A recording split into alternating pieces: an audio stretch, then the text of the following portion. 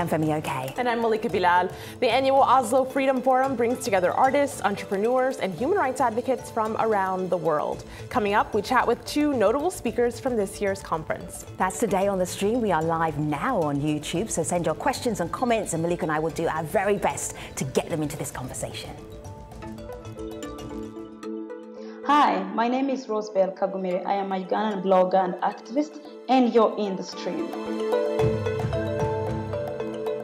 Togolese blogger Farida Naburema has been threatened with violence ever since 2014, when she published the personal contacts of her country's parliament on social media. The daughter of an activist who was imprisoned multiple times by the father of the current Togolese president, For Nusingbe. Farida has lived her life as an activist on the run, launching the hashtag 4MustGo to demand President Nusingbe's removal from the office, among other social reforms. Sochua, the deputy leader of the now-banned opposition Cambodian National Rescue Party, has been in exile since 2017. Sochua has been a vocal critic of Prime Minister Hun Sen and the Cambodian People's Party. The CPP swept elections in July, but opposition activists dispute the result. Hun Sen's government has cracked down on political opposition, but recently released some dissidents from prison, including CNRP leader Kem Sokha. So we're very pleased to welcome both Farida Naburema and also Sochua from this year's Oslo Freedom Forum in New York City to the streams. Good to see you, ladies. Very good to see you. Sochua, you are living in exile right now for a politician who is so engaged in your country's history and development. What is that like? To be in exile is never a choice. It's, however, a security, and you need to keep your voice heard. No matter how far you are from the country, but as long as your voice is heard, you keep democracy alive, and that is my plan. For people who are not following the progress of what's happening in Cambodia, or perhaps the lack of progress of what's happening in Cambodia, can you give us one vivid example of what it is that the opposition party, when it was allowed to exist, would be complaining about? Today, Cambodia is a one-party state after the last July election, which was a sham election. Mr. Hun Sen, a former Khmer Rouge, and you know that the Khmer Rouge regime killed over 2 million people, including my parents. Mr. Hun Sen wants to stay in power much longer. Therefore, he had to take out the democratic forces from civil society to independent media, and then finally dissolving the only opposition party, the Cambodian National Rescue Party. The party is not only dissolved, but the opposition leader, our leader, Mr. Kem Sokha, and another leader, Mr. Kem Sokha, is in prison, has been in prison for the past year, and another leader, Mr. Sam Rangsi, has been in exile. And we have 118 of us at the top level of the opposition have been banned from political activities. That's what the situation right now. But we are not going to let Mr. Hun Sen and his party take a chance to take the country to a dictatorship much longer. Cambodia needs to be back on track with democracy, and that is the only way to give our people the hope and to keep democracy alive in Cambodia. So, Sochua, there are some questions here about how specifically you can do that to put Cambodia back on track, as you say. This is a tweet we got from someone who says, recently, I've seen that the opposition's interior is broken. It's broken between the two leaders that you mentioned, Sam Rainy's supporters and Kem Sokha's supporters. So I want to know how that happened and how it can get back to normal, and if there's any hope that they can come back to politics in Cambodia. So your thoughts for the opposition being dissolved, how will they then be able to form that united front? We have very strong support inside the country. Don't forget that we got 44% of the votes, meaning over 3 million, half of the country. And we have a very, very strong Cambodian diaspora in Europe, in the United States, in Australia. On top of that, we have leaders who are still very, very committed to, and youth as well, to democracy. We have a common goal, which is putting democracy back on track. We are a democratic party. Therefore, we have ideas, we have strategies that don't always match. So we express ourselves. It does not mean that we are broken from inside. They want to break us, but to the contrary, we are alive with our voices heard, and these conversations make it sound like we are broken. We are not. I just want to show some pictures, Ms. Sochua, of when you were more active on Twitter. That takes us back to 2015. I'm going to show them, and you can tell us what was going through your mind at the time. This was an act of defiance that you were doing involving Freedom Park. Very briefly explain what that was.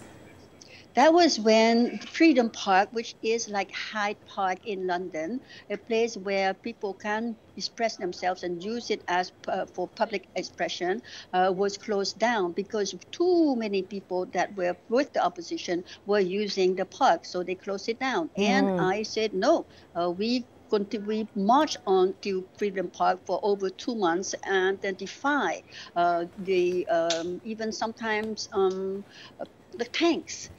We have to show to the youth actually that they belong to Freedom Park, and there's no way we should let Freedom Park be taken over by these forces. So we have to fight for freedom of expression, freedom of gathering, freedom of being alive. And the best time to be alive in dictatorship is at Freedom Park.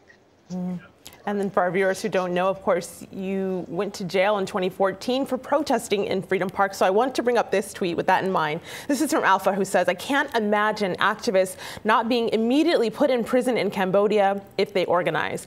I don't think there's any room at all for human rights activists to organize in Cambodia anymore. Many people jailed this last year with really zero substantive evidence at all. What would your message be to Cambodians still in Cambodia who want to organize?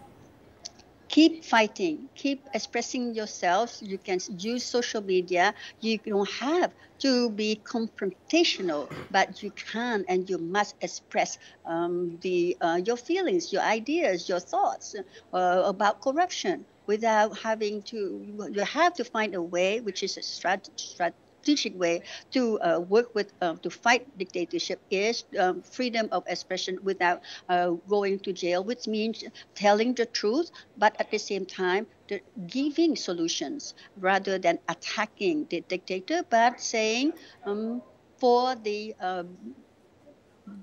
Cambodia, for the whole of Cambodia, can the dictator say no But you have to understand that Mr. Hun Sen is also trying to get the workers, for example, get the farmers, for example, on his side as well, especially the youth. So you have to play with his game, which is to bring the forces behind you, which is the voices of the youth. And if the youth are afraid because they are intimidated by Mr. Hun Sen, that is not the way to fight a dictator. The youth actually are the power, and they should be using their voices through social media. Sochua's advice to Cambodians who want to organize: tell the truth and don't be intimidated. So I want to share a comment from someone who is doing just that in another country, in Vietnam. Take a look at this headline: Why Mai Kui, Vietnam's Lady Gaga, performs in secret in her country. She's actually also a participant at the Oslo Freedom Forum, and she's often been dubbed Lady Gaga due to her activism and her style. So have a listen to what that sounds like. Here she is performing at the Freedom Forum. Just want to be free, to desire society, want the right to be human, living free from tyranny. So she was actually banned from singing publicly in her country for speaking out about freedom of expression and freedom of speech. She sent us a video comment from the forum, and this is what she had to say. I am an independent artist. I don't think of myself as an activist. I just do things to make people think and act in the new ways. But in Vietnam, people label this activism. One challenge is people have certain expectation about what is activism and how activists should act. So this makes my work twice as hard. I have to face control from both, from the government and from the conservative society. Farida, I want to bring you in here. You know, you heard her say she doesn't consider herself an activist because it raises all types of questions about what is activism and what does an activist look like. Can you relate to that? Do you consider yourself an activist? I definitely do. Why? I believe that I am an activist because activists are people who are fighting to change the course of things in their community and change the course of things for the better. Activists are usually fighting for a cause, and they believe in organizing communities, and they believe in citizens' voices. And that's what I do, empowering citizens, organizing citizens. To that extent, I am an activist. Farida, I want to show you a picture, and it's a picture of you just a few moments ago on the stage at the Oslo Freedom Forum in New York. And there's a quote here: "Togo's prisons can be compared with a living hell." And this is you just talking just a little while ago. This is you on stage, a very striking picture just behind. There will be people who don't know what's going on in Togo. If there was a description that you could give them to understand why it is that you take so many risks, what would that description be? My country has been ruled by the oldest military regime in Africa. The very first bloody coup in Africa in 1963 was conducted in Togo. And that is a past that we want to break away from. My grandfather fought against this regime. My father did, and I did. I feel like dictatorship is the only thing that we inherit in Togo. And that is not an inheritance that I want to pass on to my own children. Us being ruled by the same family for 5 decades is just too much. And not only we are being denied of our basic human rights, but on top of that, this regime has failed in terms of delivering any economic growth to the country. And today Togo is in the top 10 poorest country in the world. And 4 times consecutively, my people have made it as the poorest, as the most unhappy people on earth. That is a very appalling thing. And I want things to change for the better, because Togo deserves so much better than what we are having right now under the Nyasimbe family. I'm looking at protest video right now, and what's remarkable about this, I mean, this could be anywhere in the world, but you cannot protest in Togo. Because why? The government said that they lost 2 guns last year during a protest that were confiscated from soldiers. Until we find these 2 guns, we cannot protest anymore.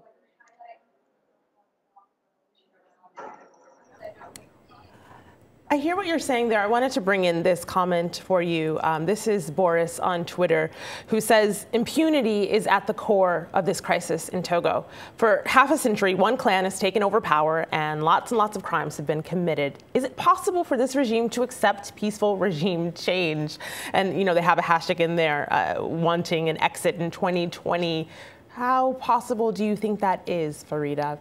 I think it will, the possibility depends on the peoples of Togo. You know, it's about us, you know, fighting for change. It's about us refusing to give up and to give in. It's about us being determined to go all the way till the end. Of course, it's going to come with a lot of consequences, but we have paid a heavy price over the past decades. So the future of Togo is in the hands of what? You just kind of glided over consequences, but I know from doing research on you and from going through your Twitter feed that the consequences have been high and heavy for you. Can you give us an example? Consequences such as people getting arrested, detained, and tortured severely, people getting killed, soldiers going into homes and beating citizens, throwing tear gas in their rooms to force them out so they can beat them and kill them. These are heavy consequences that the people of Togo have been facing for daring to ask for change. Of course, it's not going to be easy. That is why we keep raising awareness and mobilizing support from wherever we can get that. Our country has been very much isolated for so many reasons. We are a French-speaking country. We are relatively small, one of the smallest countries on the continent. As a result, we do not get a lot of coverage or attention. So the regime feels emboldened by that. In 2005, when the people of Togo opposed Fonya Singbe taking over after his father died, 5 countrymen were executed. But nothing has happened. There was no consequence whatsoever. And like Boris said, impunity has always galvanized the regime because they feel emboldened by the fact that they can kill as many citizens as they want and nothing will happen to them. You talk about being emboldened, and I know that you have received death threats, but not anonymous death threats. You know who they're coming from. Can you tell us a little bit about that? I have received threats from all over the places, from government cronies to some ministers in the government. And well, as an activist and as somebody who is fighting against a dictatorship, unfortunately, there is something that I have managed to accept as being a natural consequence of what I am doing. So when I receive these threats, I just feel like I have hit in the right place and I'm doing a good job. Because they feel threatened by us. Their rule, their leadership, their hegemony is threatened by us. And of course, the only way they can respond to this is by trying to get rid of us and by trying to silence us. So hearing both of your stories, Sochua and Farida, people online have lots of questions for you, and many of them themselves are activists and others are looking to you for a few answers. So this is Andrew, who sent us a chain of questions that I'm going to pose to you both, but I'll pick the one I find the most interesting, is number 2. Sometimes the people you fight for are the ones fighting you. What's kept them moving in the direction of their goal? Farida, you want to go first? Yes, you know, when you are an activist, there's one very interesting thing. The people you are fighting for will fight you. The people you are fighting with will fight you. And the people you are fighting against will also fight you. Sometimes people do not understand the reason behind someone taking so much risk to demand change. And sometimes people have not tasted change before. They don't know what is different. They don't know better.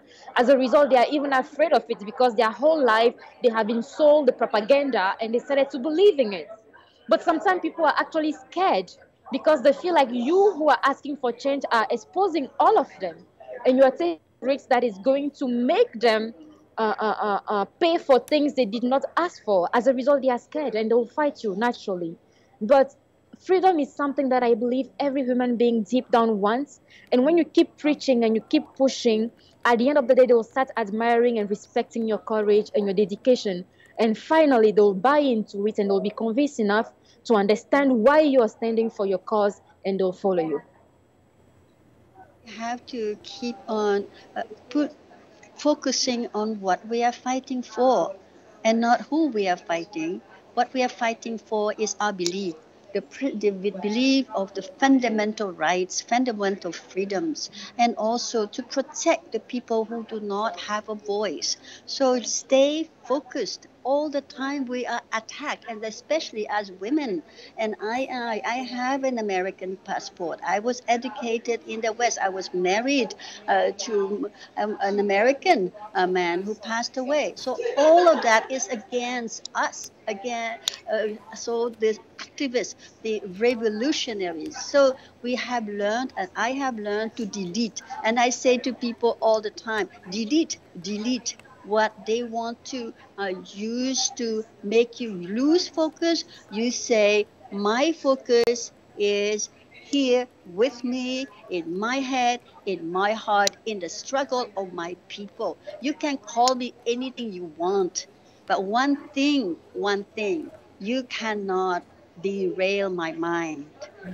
And I think it is the strength that you get from day to day. The comments, especially with social media, you are so tempted to read comments. Fine, read the comments. Read the positive as well as, but the constructive and negative comments.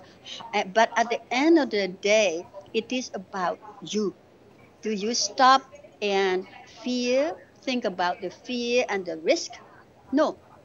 You move on, but move on strategically. And one thing also, don't move alone. Move with the rest.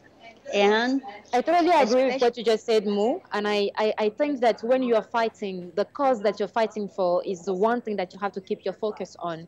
At the end of the day, once you believe in that cause, it is beyond everything else. I remember saying once that of the 7 million of people that we are in Togo, if 6,900,099, meaning if all of them except me are still okay with leading under dictatorship, I will fight them all and defeat that dictatorship. It's not because I believe that I'm more powerful than all my countrymen, but I believe that my belief in freedom is not something that I can trade. And I will not give up no matter how many people are against that freedom or are afraid of that freedom. Ladies, you both have reputations, and I'm going to touch on one for each of you. So, Sochua, you have a reputation for being a politician that uses music and sound and singing and your voice on the campaign trail. And when I said, is it appropriate to ask you to do that in this show, you said, what? You know, when I cannot express myself anymore, it comes out. We,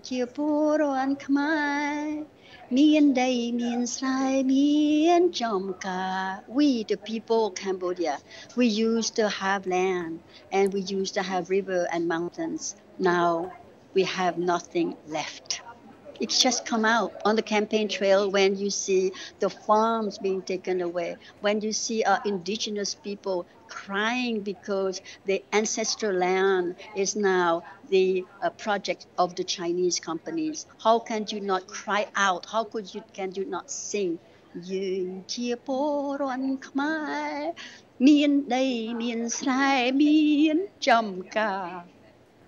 Wow, it's beautiful. I feel it right now. I can't believe that people complain that you sing on the campaign trail. It's very effective. And Farida, a real contrast. People call you the angry girl. Why do they do that in your country, in your home country? It's like, that is that angry girl again. It is because I carry the anger of 8 million people. I usually say that if all of us were just a little bit, things would be different. And I have to manage to be angry for 8 million people and scream loud enough for our voice to be heard outside of Togo. Angry for 8 million, not easy, but you do it well. I want to bring in this comment we got via Instagram. We asked our community there, what challenges do human and civil rights activists face where they live? And we got a response from South Africa. Levi says, shrinking space for civil society engagement in many, if not most, political spaces in East and Southern Africa. We also got that same idea on Twitter. This is Winnie, who says, in recent times, we've witnessed the shrinking space of human rights defenders. So it's not just in one part of the world, it's in many. Sochua, what would you say to people who say that they feel like they are almost claustrophobic in the amount of space they have to do human rights work? This is why we have to be strategic. This is why the Oslo Freedom Forum is so important. Hearing what Frida is going through, hearing what Mike Hoy is going through in Vietnam, gives me ideas. And together we hug each other. We say, sisters, we can make it. And this is the space in our head, in our minds. And the people will say, space is shrinking. Yes, space is shrinking. However, we have to move our strategy so that this space can be widened by pulling in more people. And that's why we have to put democracy as on the global map. It's not just about Cambodia or Togo or Vietnam or Mozambique anymore. It's the global democracy. Farida, in a sentence, what keeps you going? I believe that way too many sacrifices were made for us to give us at a point. You know, my biggest inspiration is my grandfather, who used to walk over 500 kilometers round trip to attend protests for our independence, and that was in the 1950s. So it's your grandfather that's your inspiration. I'm going to leave it there. Yes. So Farida and Sochua, thank you so much for being part of this program. Malika, where do you want to leave us? I'll end with a comment specific to Africa, but also could be extrapolated elsewhere. Montar says, we appreciate your efforts, not only as a Togolese activist, but also as an African. As you rightly said, no one is born ready for revolution. We have to prepare for it. It's time for all to say no to injustice and violent atrocities from dictators across the continent. Thank you so much, everybody, for following us. You can do so on Twitter as well. We're at AJ Stream. Malika and I will see you next time. Take care.